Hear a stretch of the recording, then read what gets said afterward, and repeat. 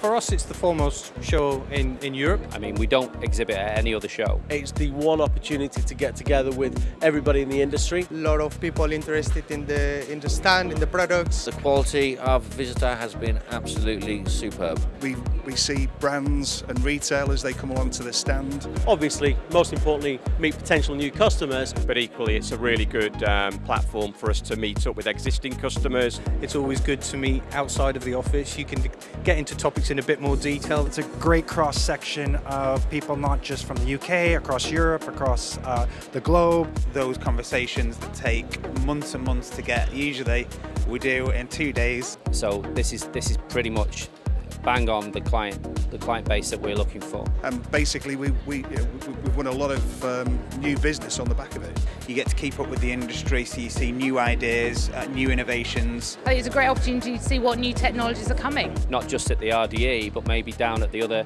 sister shows as well, to be able to go and see all the new tech and all the new bits and bobs that potentially you can integrate into your company. We meet designers as well from other parts of the world. London is a kind of centre for retail. It's one of the global shopping centres of the world, and it has that draw to people. And so what a better place to ask that question, get a global kind of appeal. I think retailers have seen this as a golden opportunity to connect with people who service their business, their industry. It's for brand awareness. It's worthwhile for us every year, so this is the 3rd year that we've done it. This is our probably 10th year at the show. What's the cost of not being here?